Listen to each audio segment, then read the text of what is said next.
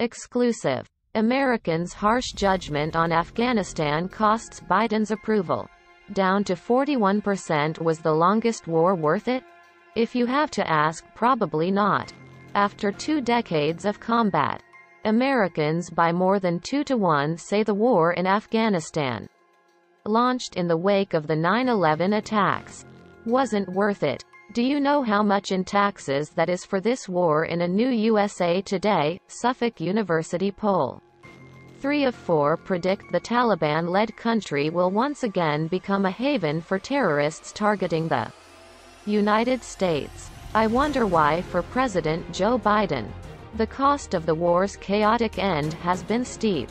His overall job approval rating now stands at 41% who approve versus 55% who disapprove, a big drop in the closely watched barometer of political health. Until last week, national polls generally showed his approval rating above 50%. Now, while he has held the backing of 87% of Democrats, only 32% of independents say he's doing a good job.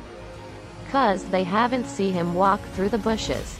The poll was taken Thursday through Monday, when the nation's headlines were dominated by scenes of desperate families trying to evacuate the Kabul airport and a surge of COVID-19 cases across the United States.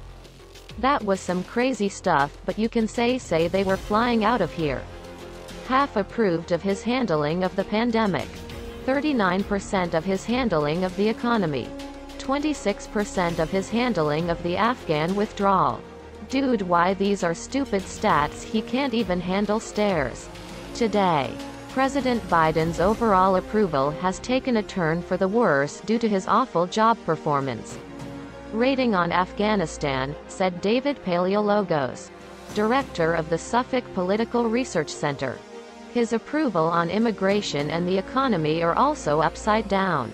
Of course it is the man falls upwards total inversion of gravity. The only issue keeping him remotely in the game is his handling of the COVID-19 pandemic, where he is barely at 50%.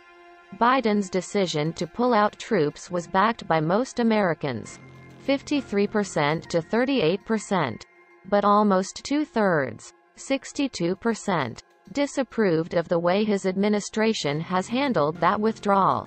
He basically handed the Taliban all these weapons.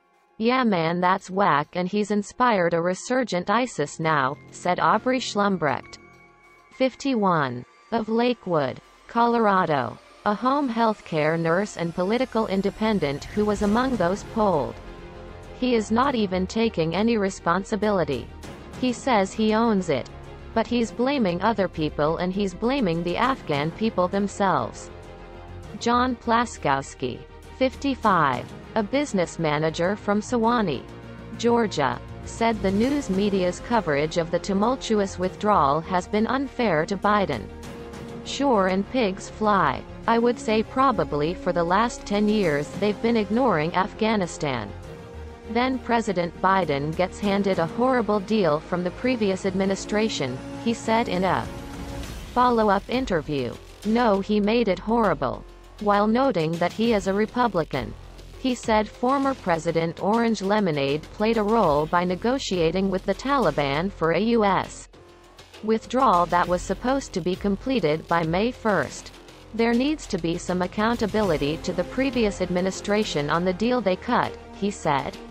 Some say Afghanistan war was all for nothing. Attitudes toward the war in Afghanistan and the leadership of the commanders-in-chief who waged it are complicated. It's not the leadership as incompetent and lazy.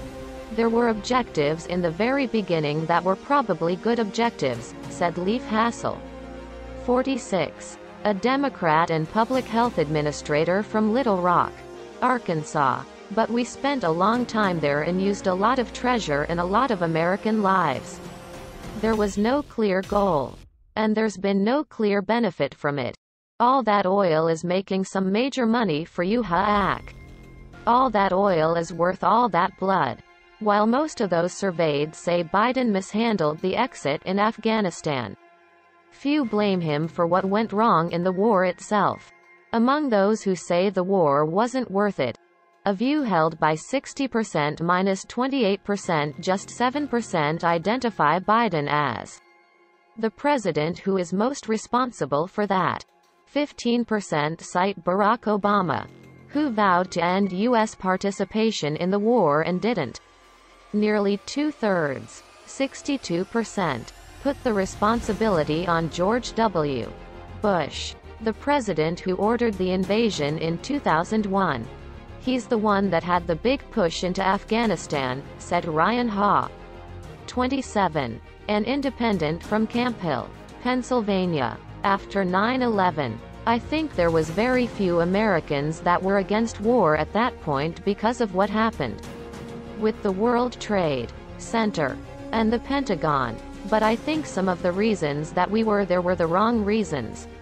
And then, ultimately, if you look at the end goal, or the end game, where we're at now, it's kind of just like it was all for nothing.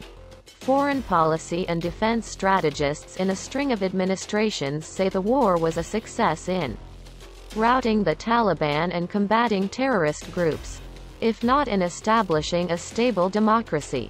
Nothing about that cluster dog is stable. But now 73% of Americans believe Afghanistan will once again become a base for terrorists who want to attack the United States. Gee man, I wonder why. Is because of stuff like this there is scant support for developing diplomatic relations with the emerging rulers there. 71% say the United States should not recognize the Taliban as the legitimate government of Afghanistan. I think that there's blame all around to be shared. Oh really, said Christopher Charles, 30, a pharmacy technician and a Democrat from Fishkill, New York. President Biden said this was not the most ideal situation.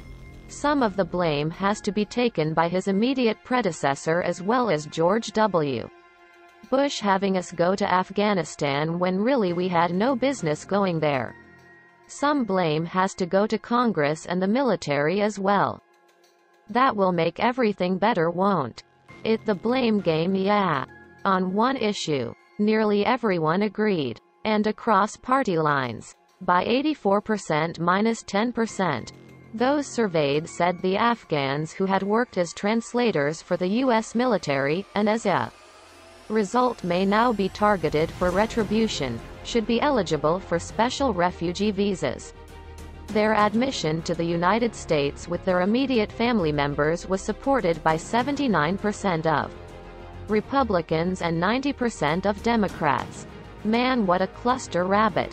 How will the rest of the world view the American people if we can't even help the people that helped us? Said Albert Lopez. How about not screw the world, worry about your own backyard? 37. A security guard and independent voter from Orange County, New York. The war in Afghanistan began with good intentions but ended in a terrible failure, I think, mate. He said, we were fighting terrorism at the beginning, so something needed to get done. And then it got carried away. Prolonged. Maybe too long. That's it for maybe I'm rambling. Don't forget to like, share and subscribe. Peace out, y'all.